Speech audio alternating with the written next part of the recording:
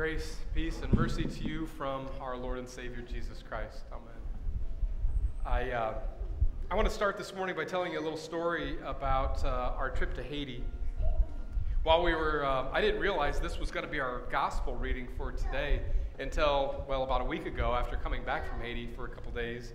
But here we had a little experience of a storm while we were there. Let me give you a little background so that you understand why I was on a fishing boat in Haiti. We were working with Jacob's Well in Haiti, and Mark Thornton is the executive director of Jacob's Well, and he takes on his time in Haiti in a very kind of a unique, wonderful way. That instead of being another mission agency that is providing some funding from kind of the top down, he instead has a ministry of really relationships. And there's a series of micro loans that are being done. It's kind of a nice way of saying a very small loan. Small loans that were done over a period of time to small businessmen and women so that they would have a sustainable way to care for themselves. They don't need to be looking for missionaries to come and give them dollars when they have an opportunity to have a vocation, a job, work, an opportunity for them to continue on in their own personal ministry. And so there was a group of 3 fishermen that their boat was no longer usable for them. They'd been fishermen for many years. So Mark purchased a boat. And in return for their use of that boat, then they come while he's there and they bring him some lobster, some crab, some things that they catch in their nets. They also then use their daily catch to slowly pay him back. And it's a great opportunity for him to continue in this ministry of helping others and to build this relationship with this group of fishermen who now have become very dear friends of his. And so while he has company down there and we were visiting him, they also offered to take us on what they called a little pleasure cruise during the evening. And so we headed over there the night before we were planning to leave.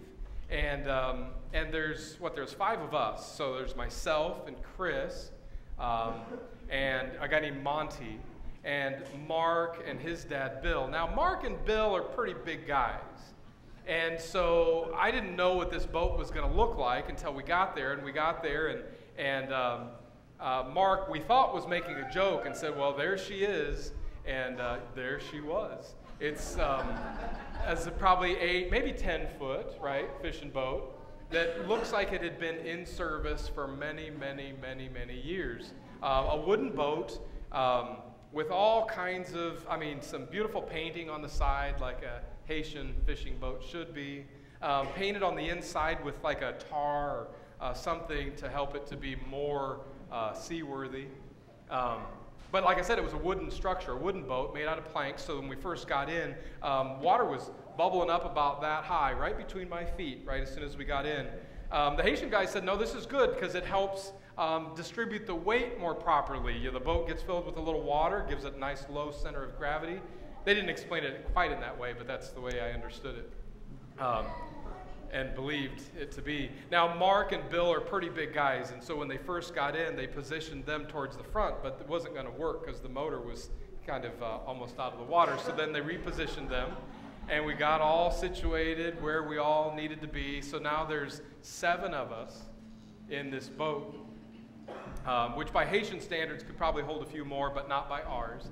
And so we headed out. Max is our captain. He's the leader, and he's got his helper. I can't remember his name, a young guy, great guy. Anyway, we head off, and we start heading up north. We're going to go along the shoreline, and so they're pointing out some sights to see along the way, and it's beautiful, especially because it's been so hot in Haiti. Now we got a little bit of salt mist as we're hitting some waves, and we got some cool air coming, and we're out on the water. We're not worried about the bugs getting us. What a beautiful, it's a pleasure cruise, just like they said.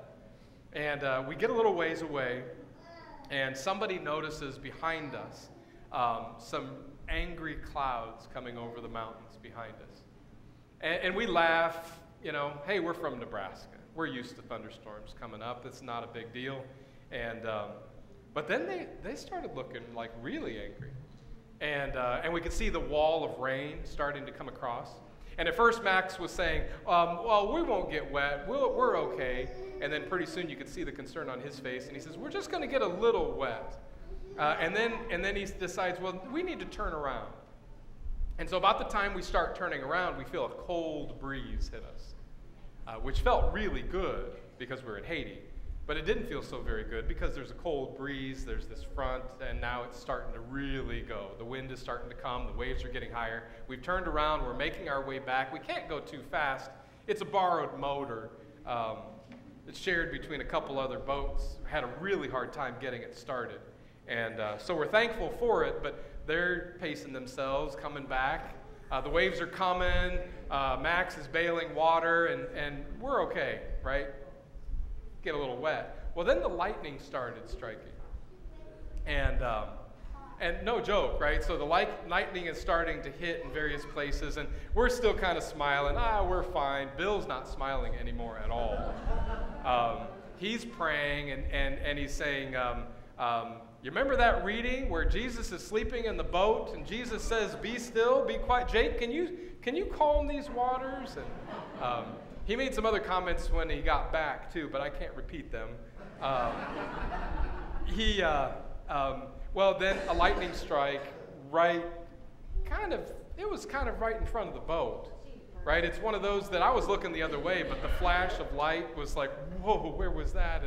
And Mark was sitting there, and he's saying how he was bracing for impact, and I know, Max was in charge, our Haitian guy, and he's doing really well, so we're getting close, and now we can start to see the place where we're going to stop, where we're going to get out. And we're almost there, it's in sight. And then in a flash, we see a bit of a fishing net appear. They cut the motor, they swerve really hard to the left in order to keep the net from getting caught in the prop. And now we're drifting. And we're getting close to shore, which was a good thing, but we're heading really fast towards the shore, and there's rocks there. So he, jumps over these other 6 guys, stops us from hitting the rocks. Anyway, I could go on. We made it back, which was good, right? We made it back safely to shore. We all bailed out as quick as we could. We got to the truck, and we made it back home. I guess the point of the story is even when there's faithful people involved, sometimes God does not calm the storm. It's just true, right? Sometimes God does not calm the storm. I know Bill pretty earnestly. I know he is a faithful man. But sometimes God just simply does not calm the waves. He does not stop the wind from blowing. Sometimes it's just difficult. Now, over the last couple of weeks, we've been looking at this whole idea of real faith in the real world. And we've talked about a family of faith. We've talked about a growing faith. And we need to spend a couple minutes today talking about what it means to have true faith, real faith, in the midst of stormy times. But in order to begin properly, we have to understand what this reading really means. Because I've heard it preached in a pretty strange way before. Maybe you have too. I've heard it taught in a way that turns it into an allegory. Right? You understand what an allegory is, right? It's a story that is told that means something entirely different. Right? And so sometimes you can hear this preached, and it talks like this. The preacher might say, the storms of your life. Have faith, pray, and God will calm the storms of your life. Well, this is not an allegory, right? That's wrong. That's a wrong reading. That's a misstatement of what the intent of this reading is to be. Right? Because it's not a matter of you having more faith or you praying a little bit harder, and if you pray hard enough or if you have enough faith, God will calm the storms of your life. No, it's just simply not true. There's sometimes some storms, some difficulties, some hardships that just simply remain. And because they remain doesn't mean that you lack faith. And because they remain doesn't mean that you haven't prayed quite hard enough. Let me give you a couple of examples, right? See, right now, here this morning, there's probably a few of you that have come into worship this morning and you're going through something of a storm right now. It's a hard time, it's a difficulty. Maybe it has to do with a storm of of illness, and your life consists of doctor visits and doctor bills and maybe an impending surgery coming, and it feels to you maybe like Jesus is sleeping, and you cry out to him and you say, God, don't you know? Don't you know what I'm going through? And yet, even in the midst of that storm, you look to the one who calls out to the waves and says, stop, be silent. You see, this is how the story really goes. It really happened. It really happened on a particular day where Jesus and his disciples were heading out across a large lake. It really happened that a real storm came up with real waves and real wind, and they really thought that they were really going to drown. And this real Jesus was really sleeping, as surprising as that might sound. And they called out to him and they said, aren't you afraid, or we're afraid that we're going to drown. And Jesus really said these words. This is not an allegorical story. It's not just a parable to mean something else. Jesus really said, silent, be still. And those real waves stopped. That real wind, it was silent. Because he is not just a man. Right? They said, what kind of man is this that the wind and the waves obey him? It's because he's not just a man. He is a man indeed, but he's truly God. He's really God. He's the one who made the sun and the moon and the stars. He's the one that made the waves. He made the wind. And so, of course, he could say, silent, be still, and it would obey.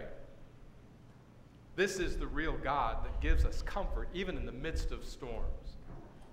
See, maybe you're sitting here this morning and it's not illness or health that has caused a storm in your life. Maybe it's a storm of relationship. Maybe it's your marriage that is struggling right now and you don't know what to do about it. Or maybe it's the relationship that you have with your children. Maybe it's a difficult relationship with your father.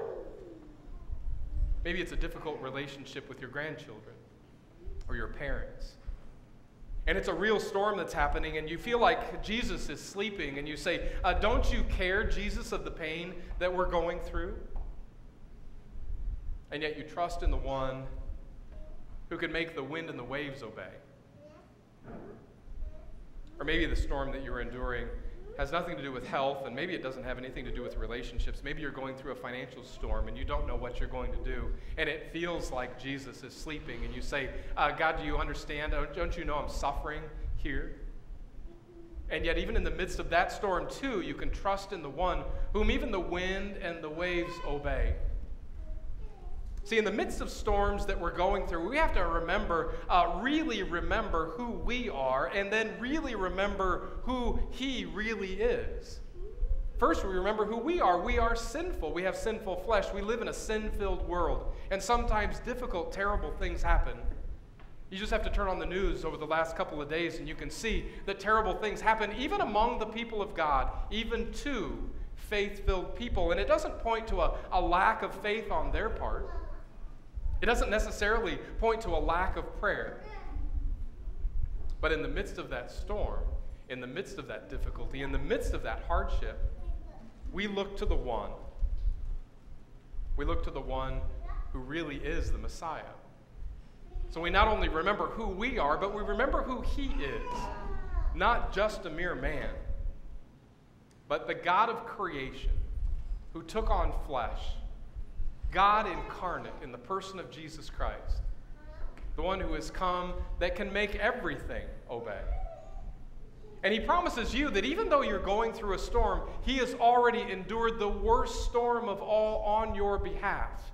We witnessed it this morning. Little Emmett was baptized in the first service. And even though it didn't appear to be, Emmett was going through the greatest storm ever known. He was born like you and me in sin, suffers from that sinful flesh, living in a sin-filled world. And yet through water and the Word, God joined Emmett to his Son, our Savior, Jesus Christ. And in that, he was joined to the perfect life, the sacrificial death, and the glorious resurrection of Jesus. Jesus went through the worst storm of all, facing the storm of being banished, sent away, turned away from by his heavenly Father. He's gone through that for you too. And those of you that were baptized have gone through that storm as well. Those of you who are not yet baptized, God's inviting you to go through that storm, but it's one that Jesus would endure on your behalf. So let the storms come. They're going to come anyway. Yeah, we fight against them. We might run from them, but the storms are going to come anyway. Difficulty, hardship, because remember who you are. Remember who we are. We are sin-filled people living in a sin-filled world full of danger and difficulty. But we also, in the midst of it, remember who he is. Just like the disciples were reminded a long time ago, just like we're reminded today, we're not just following a mere man. We're not just following Jesus because he was such a great example. We are baptized followers of Jesus. We are his disciples. He is God incarnate, the Messiah, the one who even the wind and the waves obey, the one whom your sin obeys. You've been washed clean of sin. You are forgiven of all of your sins. And you have heaven awaiting. So let the storms come. And we will continue to have a real faith in a real Savior, even in the midst of real storms. Amen.